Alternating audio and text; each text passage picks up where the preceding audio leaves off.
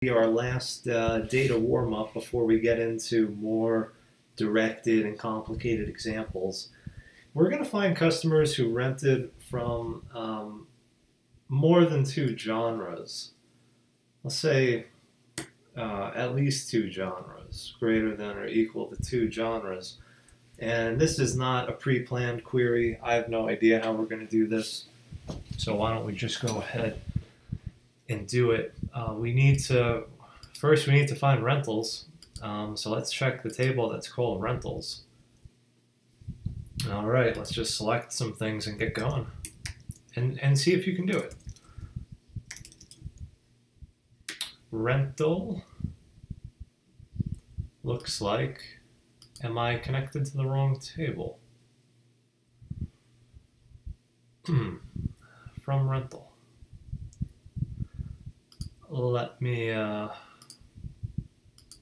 is strange.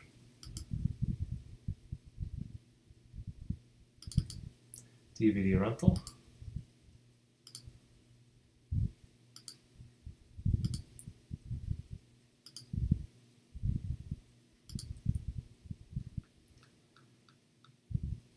We'll try it again. Okay, and sometimes you might end up being disconnected from your connection, or if you have another database running on Postgres that you might use for other things. You know, if something's not working or it says table can't be found, just make sure you're using the right connection. I'm using DVD rental on Jeff at localhost. Yours will be slightly different. So let me just zoom in a little bit. Okay, so we have all from rental here. Again, we're trying to find customers who've rented from at least two genres. So we have the customer ID and the inventory ID here. So we're definitely going to need those. I'm going to alias R as rental, so I'm going to say r.rental ID, r.customer ID, and I'm going to need information about the film. So the inventory ID is probably going to be the column that's going to get me closer to that. So we need to join data from inventory, and if we look at inventory, and this is how you figure things out, right? You look through the columns and you try to figure out what you can join with what. So we're going to do a left join inventory I on r dot inventory ID equals I dot inventory ID. And it doesn't matter if you put the I dot inventory ID over here or the R dot over here. There's no difference. So once we do that, we can get the film ID. So we could do I dot film ID that's coming from the inventory table. Very nice. So we're getting closer and closer to the genre here. So from film ID, that will probably lead us to a table called film. So let's join in film. So left join film F on I dot film ID equals F dot film ID. And from film, we should try to get, let's see, do we have genre here? No. We have rating? No. What can we do? Let's see. Film category. Okay, so let's see.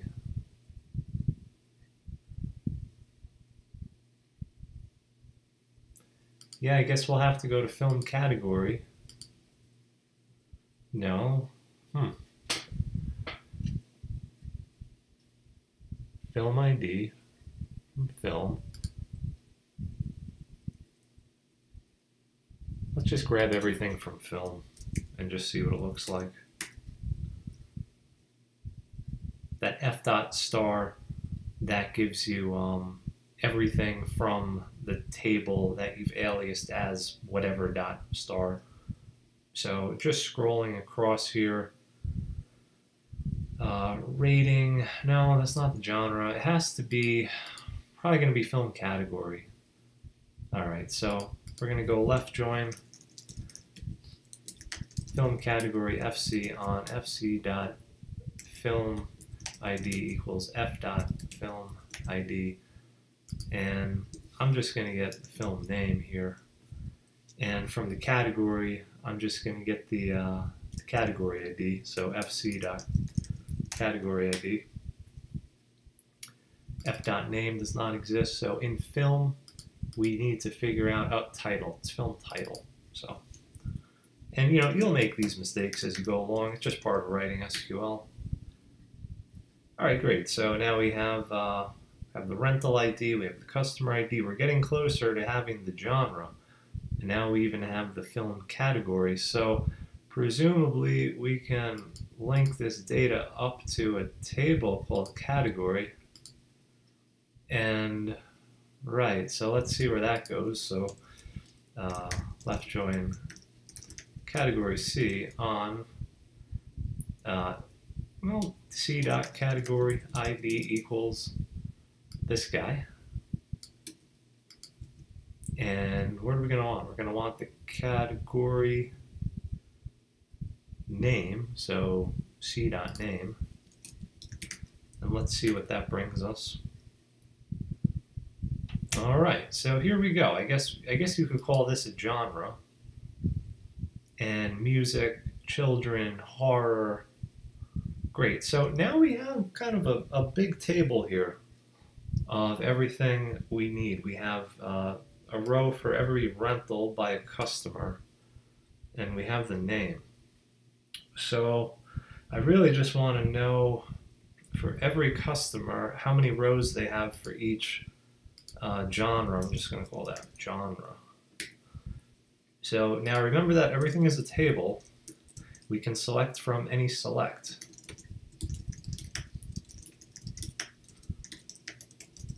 Everything is a table. Emphasis on that. So we're just going to do this. We're going to call this whole thing T. And what I really want from T is I want T.customer ID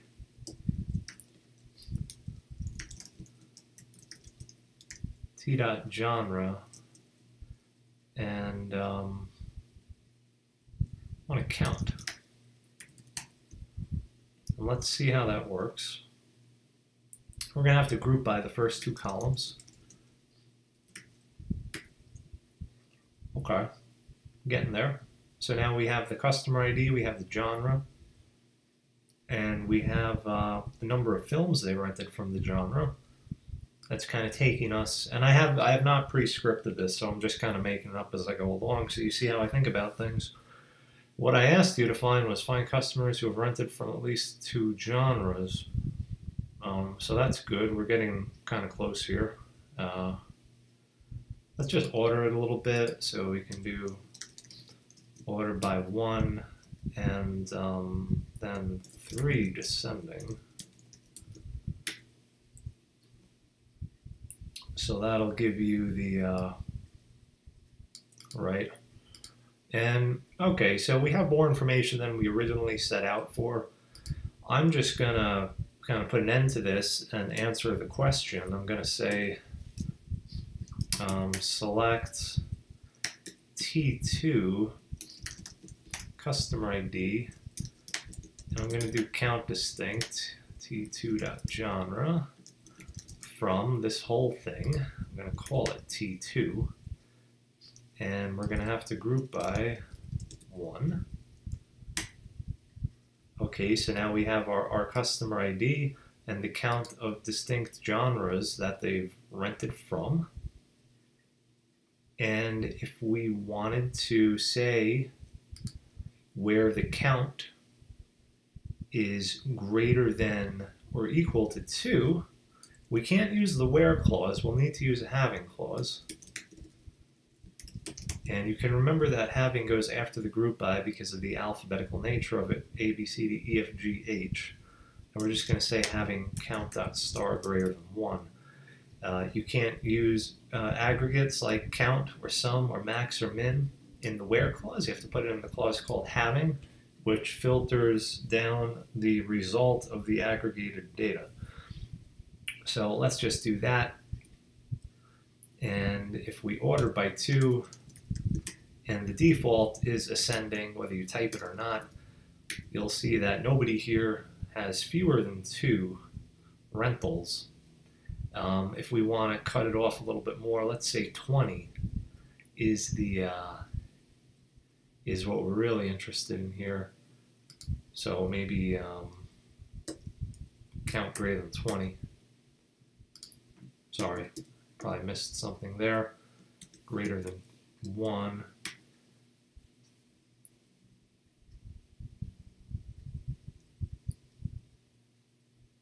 Right.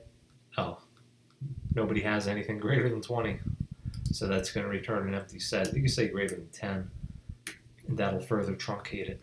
So there you have it. It was kind of an unscripted example. You saw how I fished around the table structure to figure out what the join columns were, what the join conditions were, and then we kept trying to figure out and think about what the objective was by using outer selects, and our original data became the inner select, and to top it all off, we filtered down the counts using the having clause.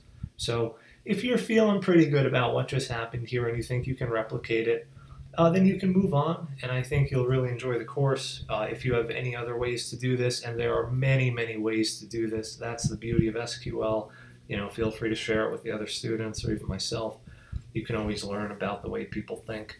Some people might not like the way I did it. Some people might like it. It's not like SQL is not like Python, where there are standards for indentation and spacing and how you set up methods on classes and where your import statements go. It's kind of like the Wild West, but you want to make it readable, at least for you when you look back on it at some point. So thank you for watching, and we'll keep it going.